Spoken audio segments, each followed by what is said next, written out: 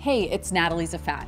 If you've seen any of my videos, you already know how obsessed I am with DeX, Samsung's new computing platform that allows your Galaxy phone to power a desktop experience. I've had the chance to use DeX quite a bit during my travels, enjoying all of the benefits of having my laptop without carrying it around with me. Now, the original DeX required a DeX station or DeX pad accessory to connect to a monitor, keyboard, and mouse. But with the Galaxy Note9, Samsung has introduced some new adapter options that make the process even more streamlined. So picture this. I've connected my phone and I'm working on DeX. You'll see that the interface is very much like a desktop. I can open all of my apps here, and down here you can see notifications. Essential productivity apps like email and Microsoft Office have been optimized for DeX, so they can be maximized or tiled.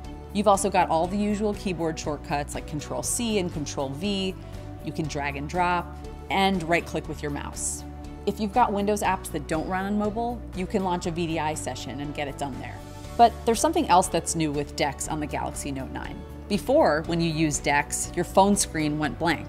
Now, you can keep using it as a smartphone, all while it powers your desktop. So I can take photos, skip through music, or even take a call. The other way that this dual screen approach is useful is when I'm presenting in a meeting. I've left my laptop at home on purpose, and I'm presenting from my phone. My client gives me feedback, and I want to take a note. With the dual screen, I can present on the big display while simultaneously taking notes on my phone. At this rate, thanks to DeX, I'm going to be able to leave my laptop at home for good. For more videos like this, subscribe to our channel.